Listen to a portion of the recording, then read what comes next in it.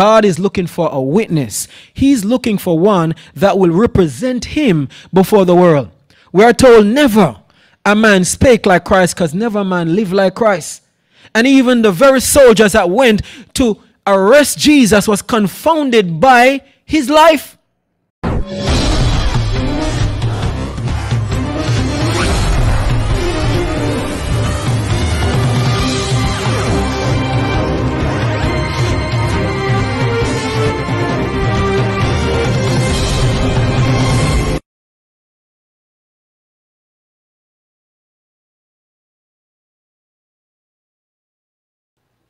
All right, let's pray together. Just reverently bow your heads as I pray.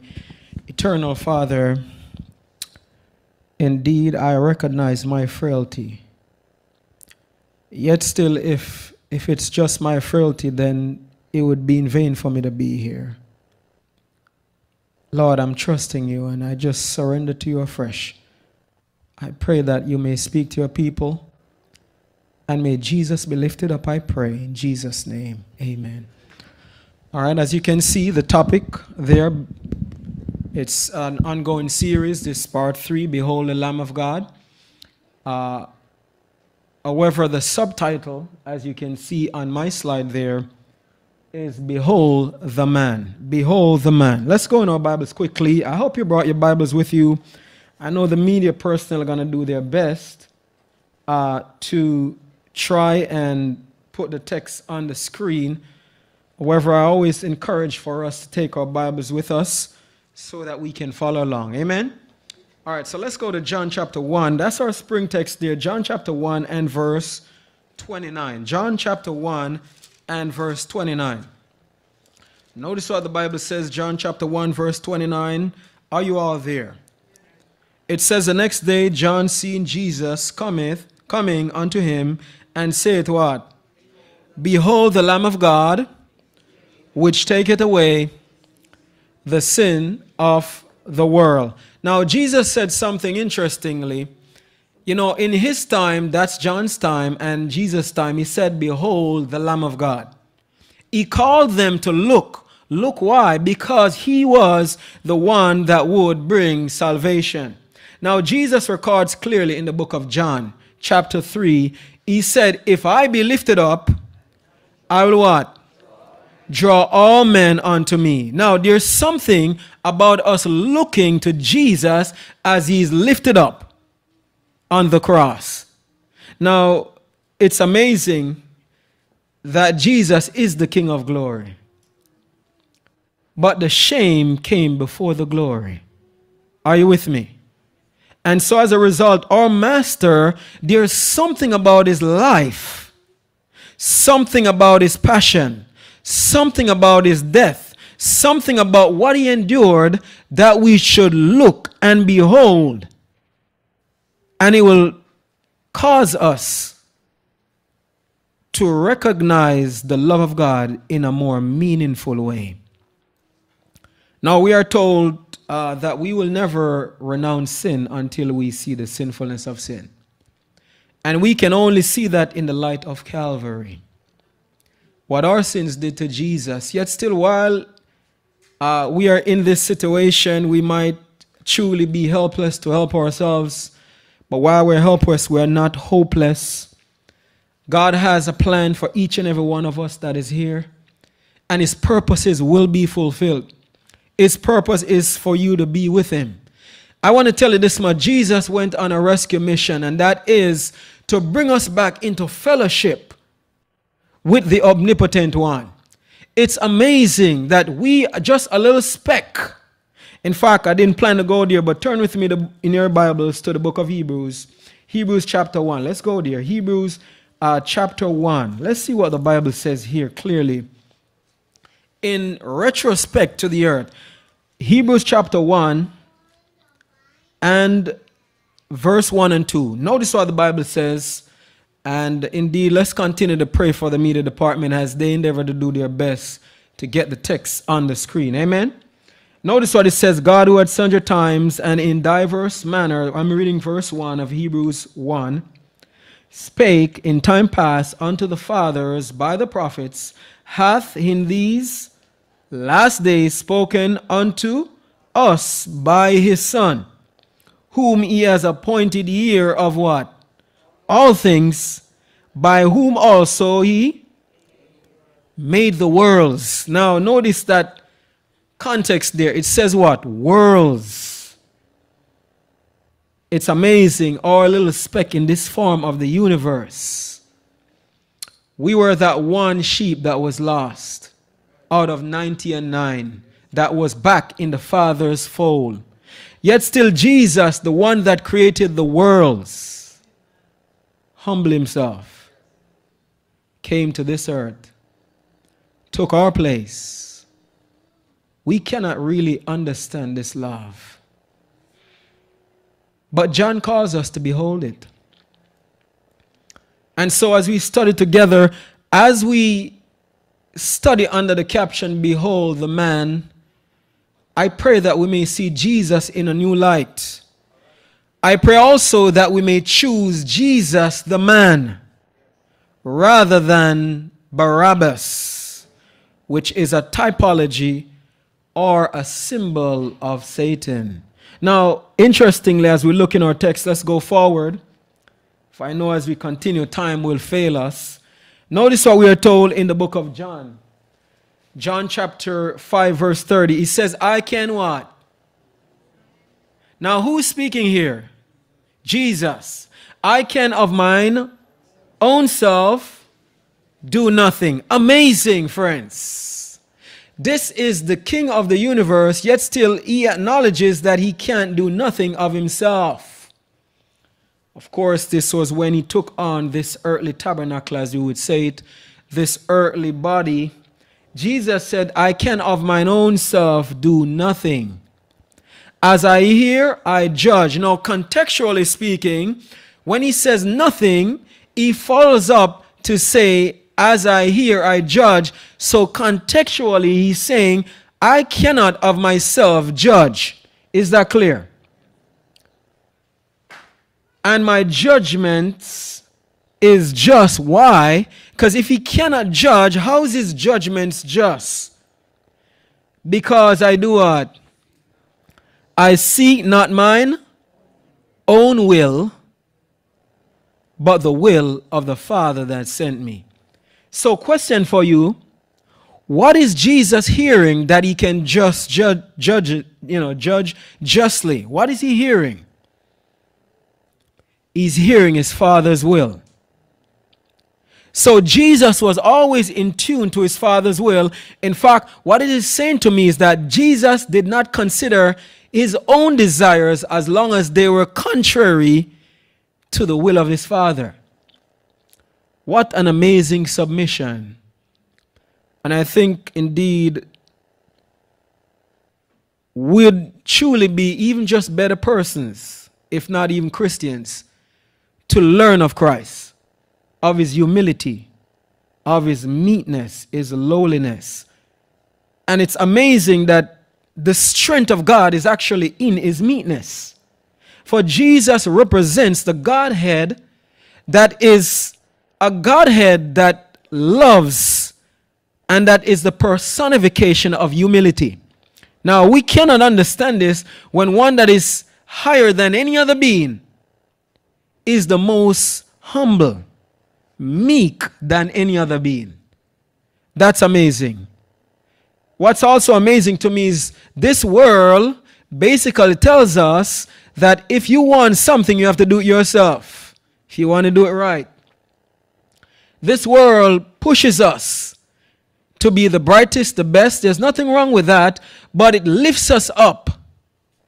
But in contrary, Jesus was humbled. The kingdom of heaven is the epitome of humility, self-sacrifice. In fact, Jesus said it well in Matthew chapter 11, verse 28, thereabout. He said, learn of me, for I am meek and lowly in heart. And that's the only time we can find rest unto our souls. Now let's go to our text this morning as we speed on hastily. John chapter 18. Let's pick up from there. I know our text that was ably read, John chapter 19, 1 through 5. But we're going to pick up from John chapter 18. We're going to pick up from verse 28. John chapter 18, verse 28. So basically what I'm saying, friends, is that Jesus humbled himself. And there's something we can learn from his life that can lead us to find joy, peace, and a full surrender to Christ Jesus because of his tender love. Now notice what verse 28 says. Then led they Jesus to Caiaphas, that was the high priest, unto the hall of judgment, and it was early. Now we have looked at part 2, and we see that Jesus was roughly brought by the mob to Annas the high priest. And he wasn't even tried as a dignified human being, lower than a human being, I would say. Jesus was hurried and hurled on accusations after accusation. He was smut, and he spake not a word. As Isaiah tells us, as a sheep is dumb before her shearer, so he spake not a word. Isaiah chapter 53. And so we see, friends, that Jesus was before Annas, and he was questioned, interrogated all through the night. That was Thursday night. And we saw that he was brought to Caiaphas, and of course, they made up their mind that they were going to sentence Jesus to death. And false witnesses were brought into the room, and they accused Jesus, but interestingly, none of them could corroborate each other's testimony. Yet still, they weren't interested in corroboration, nor what made sense, or to find evidence against its innocence. They were intent on crucifying Jesus, on killing the Son of God. Because of envy, we are told, they hated Jesus because he was so good. It reminds me of that text in Timothy. It says, yea, all who live godly shall suffer persecution.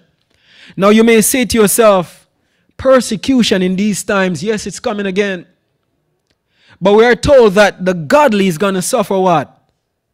Persecution. Could it be that we're not living godly lives? That's why we're not suffering persecution. Now, friends, I must say this quickly, that Jesus is looking for a witness. You know, my elder talk about a gospel, the gospel, by the way, the good news. But Jesus said it well in Matthew 28. He says, the gospel of the kingdom shall be preached to all the world for a witness. And only then, and then shall the end come. Now, the interesting part about this is that, notice it says, for a what? Witness. He's talking about living the life. You see, friends, it's easy to preach. It's easy to tell others. But we are told clearly that the well-ordered Christian life speaks more in favor of the gospel than any sermon that is preached. God is looking for a witness. He's looking for one that will represent him before the world. We are told never a man spake like Christ, because never a man lived like Christ. And even the very soldiers that went to arrest Jesus was confounded by his life. And so, as our narrative continues, Jesus is at Caiaphas, and Caiaphas rents his garment at receiving a vision of Jesus coming in the clouds of glory. And he said, what more have we to hear from this man? And of course, they sentenced Jesus to death. Now we pick up, because here's the thing about it. While the Jews wanted to sentence Jesus to death, they needed the government, the Roman government, to affirm their sentence. And so here we see the story picks up in verse 28. They led Jesus from Caiaphas unto the hall of judgment. and it was early. Mark 15 verse 1 tells us that it was in the morning. Matthew 27 verse 1 says, when morning was come. And so we see, friends, that it was very early. Jesus had spent all night through abuse and insult and mockery, and he was exhausted. And in this rough manner, bounded, we are told, he was hauled off to the judgment hall of Herod. We continue to say, and they themselves went not in the judgment hall, lest they should be defiled.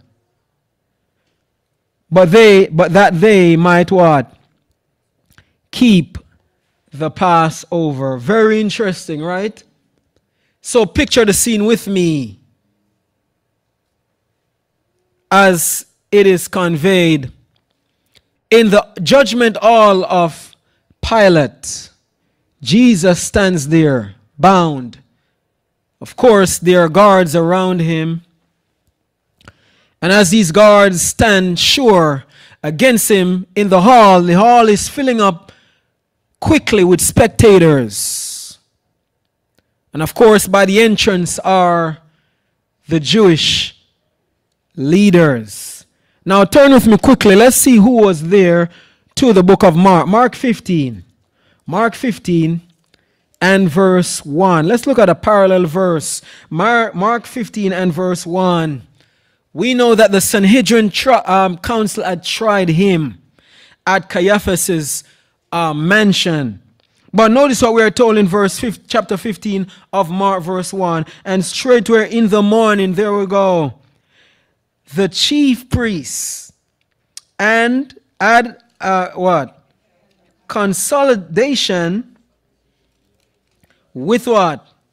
Had held, a consolidation with the what? Elders and scribes and the whole council. That's the Sanhedrin council. Right? Bound Jesus and carried him away and delivered him to Pilate. Now what's interesting is that they were on the outside because they did not want to defile themselves. And so we see on the outside we have the judges of the Sanhedrin. We have the rulers.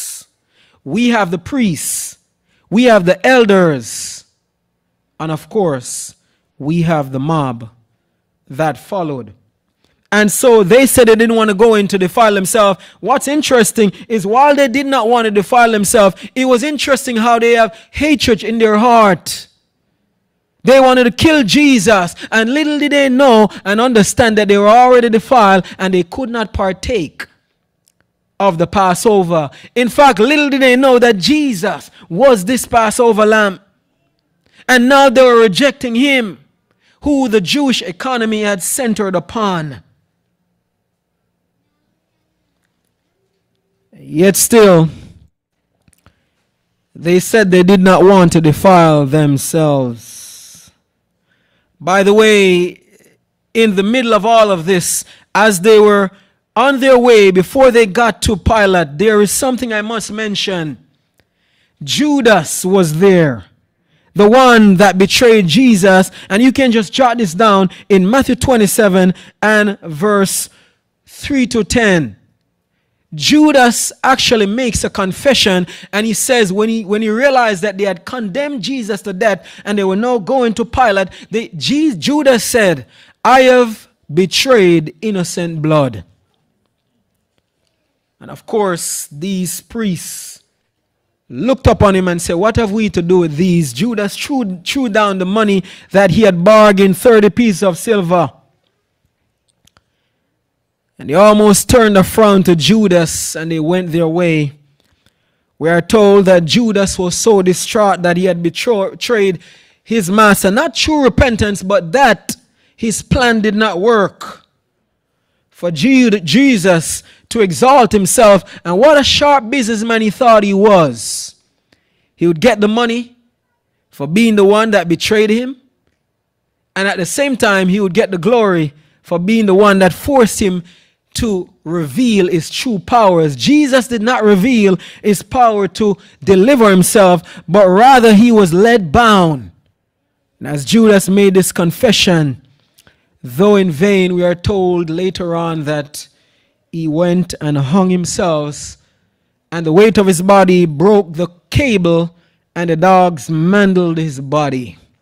What a sad way for such a prominent disciple to end his life.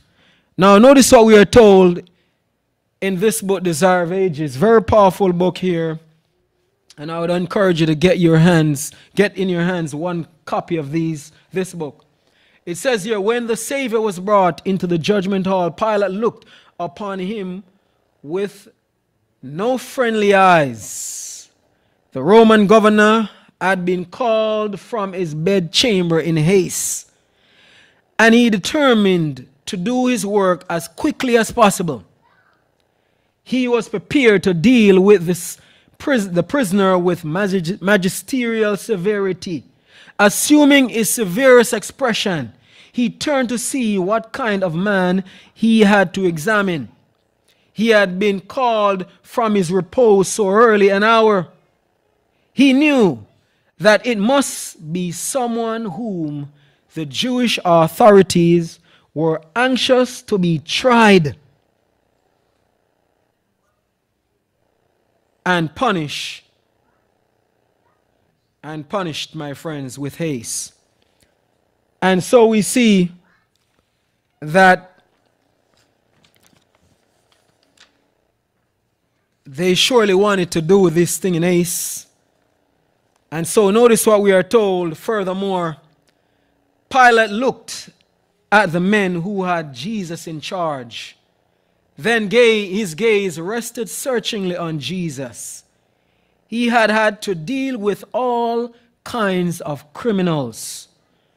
But listen this, never before had a man bearing marks of such goodness and nobility been brought before him.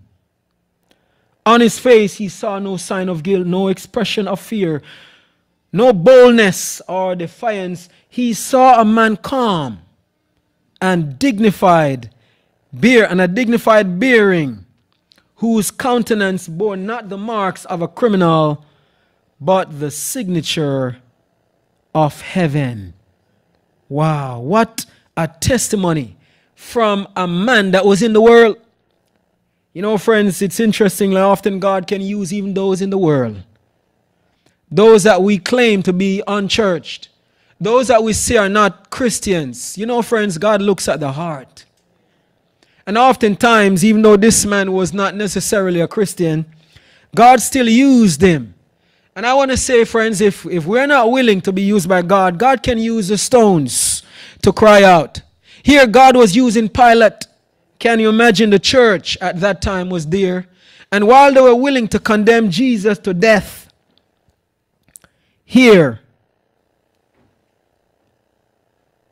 a ruler of a heathen nation was willing to acknowledge the goodness of Jesus. Amazing, right? And so, can you imagine this impression that was made on Pilate? Watch this. Christ's appearance made a favorable impression upon Pilate. His better nature was roused. He had heard of Jesus and his works. His wife had told him something of the wonderful deeds performed by this Galilean prophet who cured the sick and raised the dead. Now, this revived as a dream in Pilate's mind. He recalled rumors that he had heard from several sources. He resolved to demand of the Jews their charge against the prisoner. Pick up with me verse 29 of John.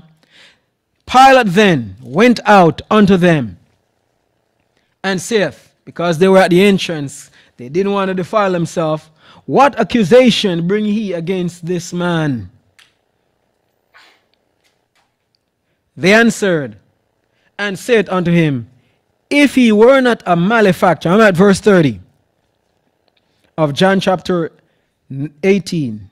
If he were not a malefactor, we would not have delivered him up to thee. interestingly, Jesus was brought to Pilate. Pilate sought what accusation was given against this man, why they wanted Pilate to affirm their death sentence. Now, these Jews didn't want a formal trial. They wanted for Pilate to inflict a sentence of death upon a man that have not been tried. They hope to impress upon him their importance. Why? Can you imagine the first men of Israel, the elders, the Sanhedrin council, the priests, the rulers, the mob? If he were not a malefactor, why would we have delivered him unto you? Why are you saying this? The fact that we are here should be good enough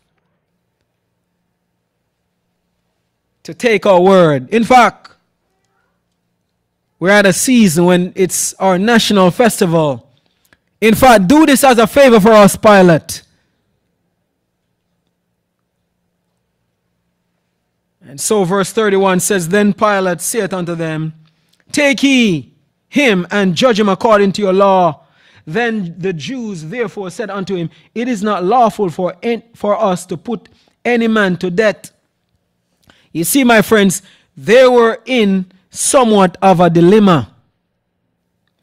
They were in a dilemma, my friends, because they recognized that they could not really truly bring the grounds in which they had arrested Jesus on. They had arrested Jesus on religious grounds. Pilate would have thrown it out as a heathen governor. And so they sought to conceal under thick garb of hypocrisy their true intent for why they brought Jesus to Pilate.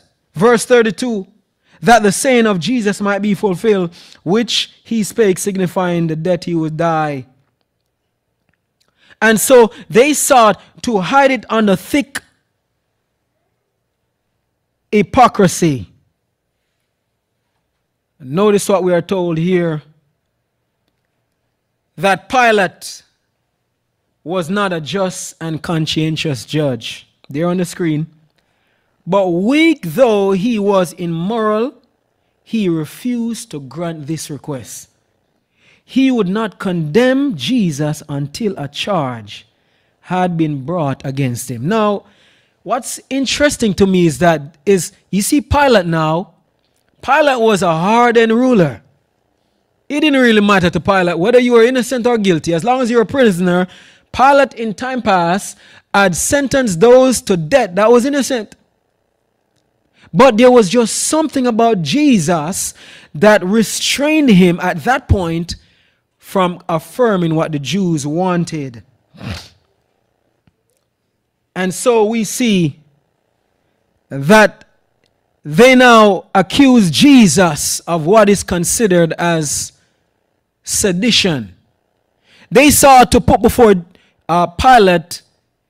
him before Pilate as a political offender.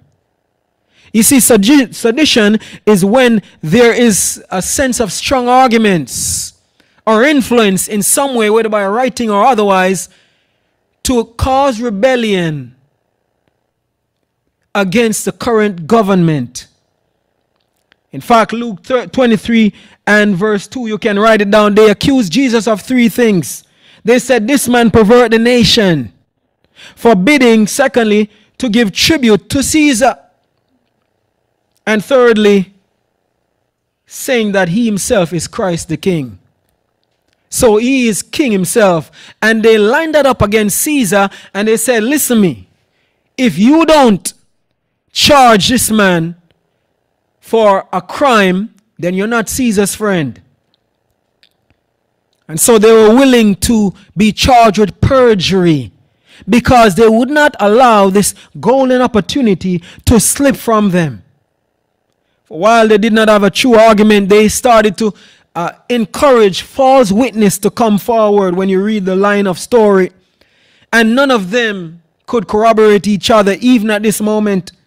And they all testified of the same, that this man perverted the nation.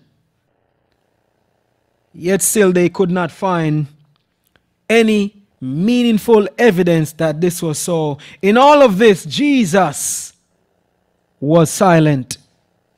He spake not a word under such abuse. Verse 33, then Pilate entered into the judgment hall again, and called Jesus and said unto him, art thou the King of the Jews? Is this true? Jesus answered and said unto him, verse 34, say thou these things of thyself, or did others tell thee of me? In other words, the Holy Spirit was working on Pilate's heart.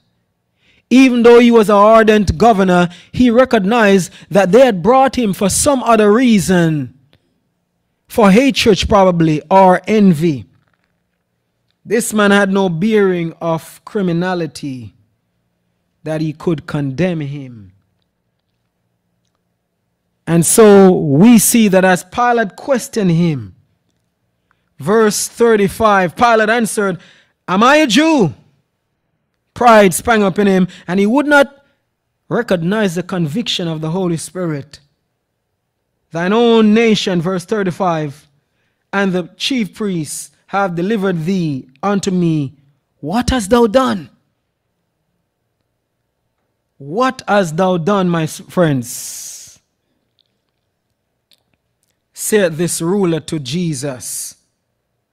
Verse 36, and Jesus answered, my kingdom is not of this world. If my kingdom were of this world, then my servants would fight, that I should not be delivered into the Jews. But now my kingdom is not from hence. Pilate therefore said unto him, art thou a king then? Jesus answered, thou sayest, I am a king. To this end was I born, and for this cause came I into what? The world, that I should bear witness of the truth. Everyone that is of the truth heareth my voice. Verse 38, Pilate then said unto him, what is truth? But before Pilate could get an answer, he was taken immediately back to the angry throng that was waiting for an answer on the outside. We are told that, and when he had said this, he went out again unto the Jews, and said unto them, I find what? No fault in him.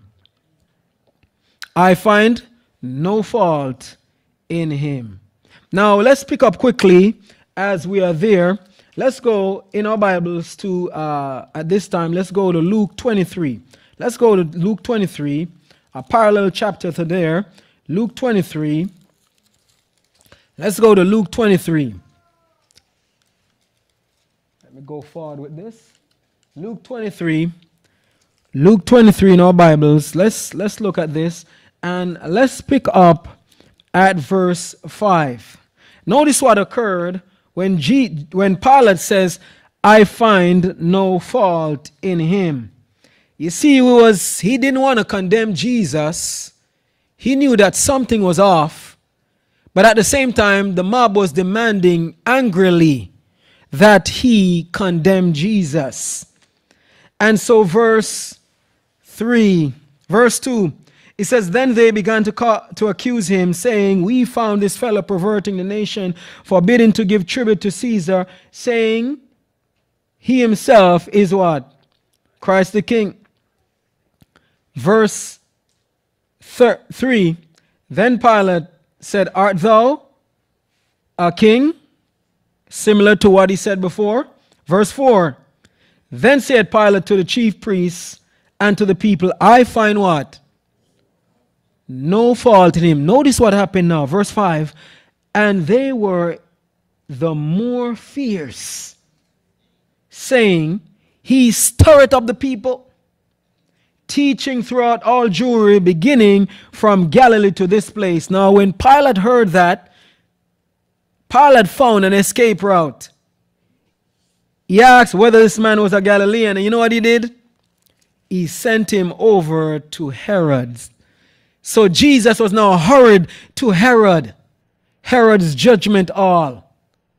And as he was hurried there, we are told that Herod longed to see him. And as he came there and Herod saw him, that Herod desired for him to work a miracle. And he said, work a miracle and I'll release you. That's what Herod said to him. But of course, Jesus spake not a word, insomuch that Herod marveled.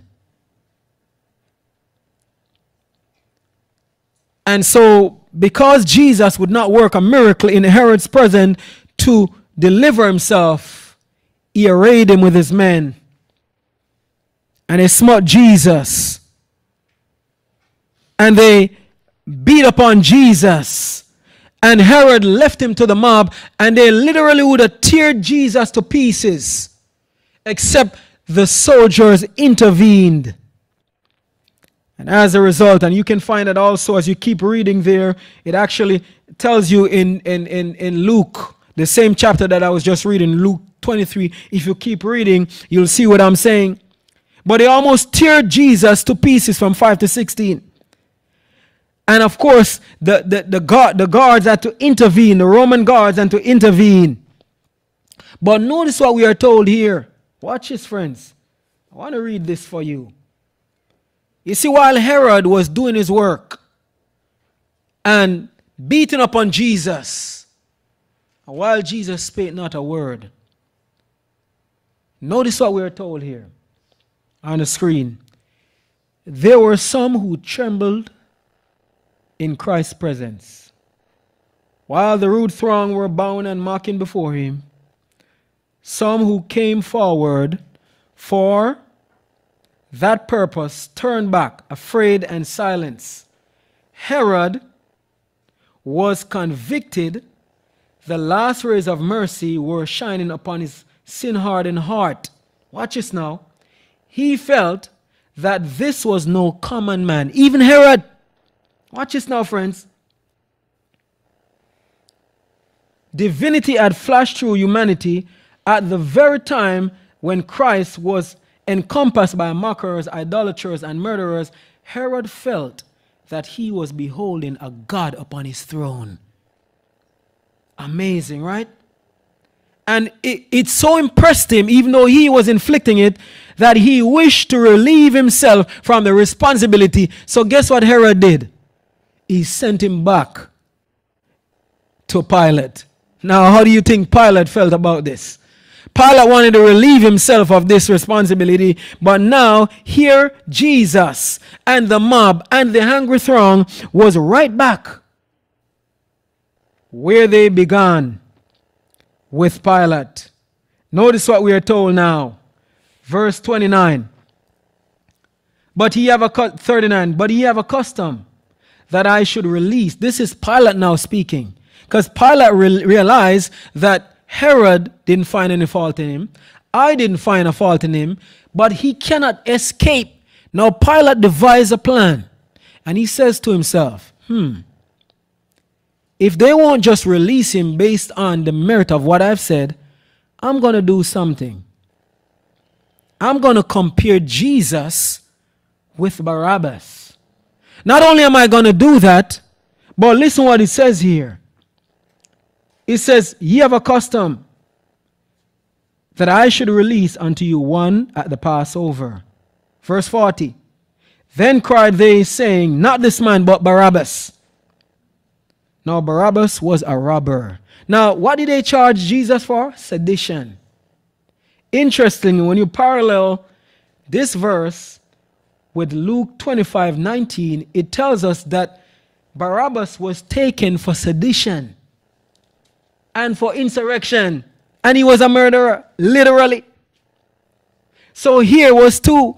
By the way, Barabbas was a type of Christ. Why? Because he had made himself to say that to the people that he was Christ, and he had a following, but he took it under satanic delusion. He sought to murder and to cause an uprising against the Romans, and they captured him. Now, Pilate had this wise idea. I'm going to compare him. But notice what we are told here in 19 verse 1. Then Pilate took Jesus and scourged him. Wow. Now, here was a weak point on Pilate's part that they saw through. If you find no fault in him, why would you scourge him? But you see, his thought was to scourge him, to mock him, and then to put him in comparison to Barabbas. And so, get this now. Jesus had gone all night before under the cruelty of the high priest, the abuse of the soldiers. And he was hauled like a rag to and fro from one high priest to another. Then he was brought to Pilate. Then he was brought to Herod early in the morning. By this time it was about the 6th hour, 12 o'clock. Then Herod then Herod abused him until they almost tore him to pieces. Then he was brought back to Pilate, and now Pilate scourged him. We are told in inspiration that the blood flowed freely from his wounds. And Jesus now was indeed under the pressure of the bearing, as he was humanity. He was weak. He was tired. And as they scourged him on top of that, and I can tell you this much, my friends, those Romans really gave it to him. Verse 2, the soldier plaited a crown of thorns and put it on his head and put a robe. And we are told that they mocked him in other accounts. They spat upon him. One rude hand would drive the thorns in his brow. And blood flowed freely down his beard. And they said, "Hail, King of the Jews," mocking him and smiting him with their hands.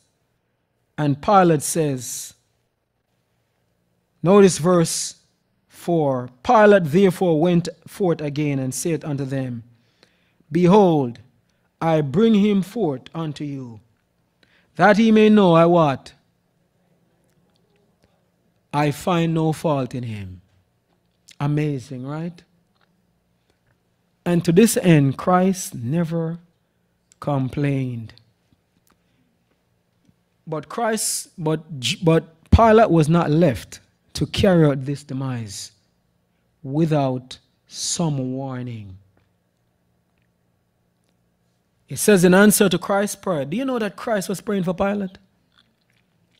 The wife of Pilate had been visited by an angel from heaven, and in a dream she had beheld the Savior and conversed with him. Pilate's wife was not a Jew, but she looked upon Jesus in her dream, and she had no doubt of his character or mission. She knew him to be the Prince of God. Watch this. She saw him on trial in her dream. In the judgment hall, she saw the hands tightly bound as the hands of a criminal. She saw Herod and his soldiers doing their dreadful work. She heard the priests and rulers filled with envy and malice madly accusing him. She heard words, "We have a law, and by our law he ought to die." She saw Pilate give Jesus a scourging. And after he had declared, "I find no fault in him." Wow. She heard the condemnation pronounced by Pilate and saw him give Christ up to the murderers. Watch the bottom. She still another scene came to her gaze. She saw Christ seated upon the white throne. Watch the bottom now. And with a cry of terror as she awoke from her dream, at once she wrote Pilate. You know what she said to Pilate?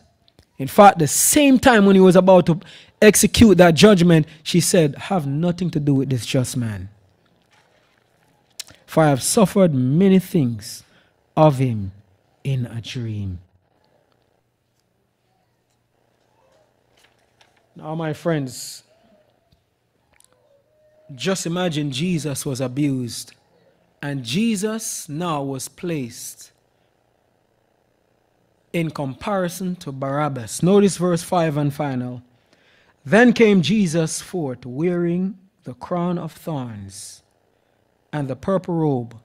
And Pilate said unto him, Behold the man. Behold the man.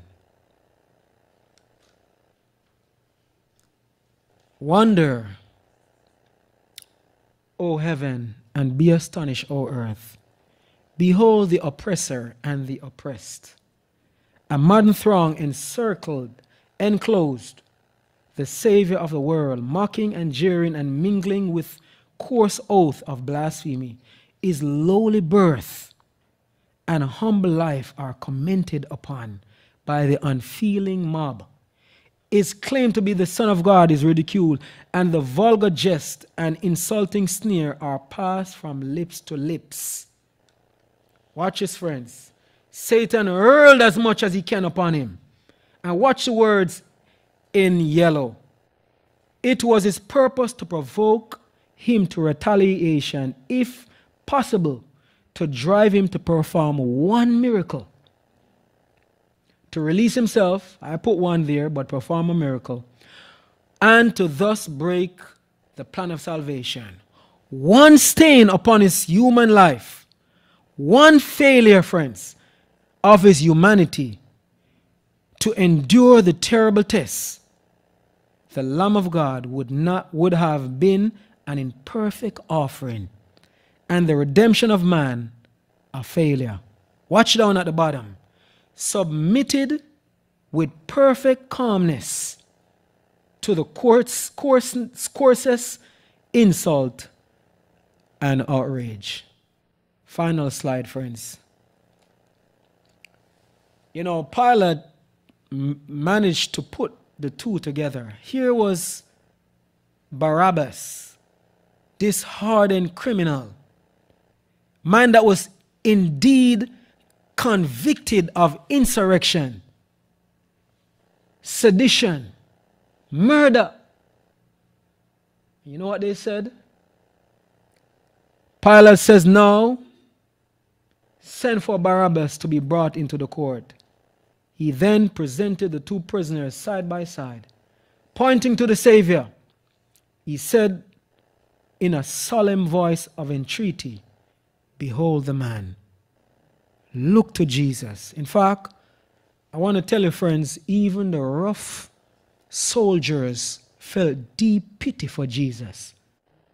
They understood that this man had been brought without a cause.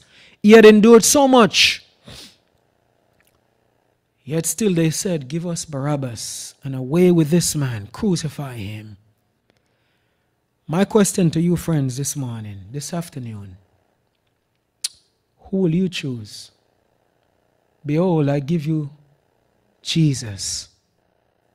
Humble as he was, suffering as he was, he spake not a word. We are told he could have called 10,000 angels to destroy this world and set him free. The creator of the universe humbled himself to be abused by those that he came to save. Yet still he was willing to be mocked and abused. Why? Because of his tender love for us. I want to say, behold the man. Behold him, friends. Stare upon him until your heart is broken. And may we truly give all to him, the man of Calvary that was willing to give all for us. What will be your decision today? I pray that you may choose Christ. My charge, my appeal is very simple. Who will you choose today? Will you choose Barabbas, a symbol of Satan? Or will you choose the man Christ Jesus, lowly, humble, that was willing to confirm his faithfulness, his covenant towards each and every one of us, promise of the assurance of eternal life, by his blood, by his sacrifice, by his humiliation? I pray that you will behold the man and that you will choose Jesus. Let us pray. Eternal loving Father, indeed thou knowest, Lord, what Jesus went through. But while he went through it, he knew he had to go through it. But he still did it. So terrible was the temptation. We are told to let man suffer the consequence of his own sin. But Jesus would not even yield in thought to his own desires. He said, not my will, but thy will be done. He submitted to the plan of the Father. Oh, I pray that you may humble our hearts. At times we seek self-exaltation. We seek to want to assert our own rights. Yet still, where were your rights? You had more rights than anybody else. You were innocent. But you are willing to take the abuse for our sake. Oh God, have mercy upon us. May we behold the Lamb of God. May we behold his humility.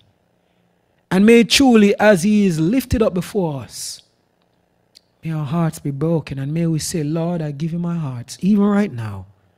As we are praying, maybe there's someone that want to say, Lord, I want to give you my heart. I pray you may impress that one to do so even now. And as they give you their hearts, come into their life and make them a new person with new purpose and new intents by the power of your Holy Spirit. Thank you for your love. Bless us to this end. In the mighty name of Jesus. Amen. Amen.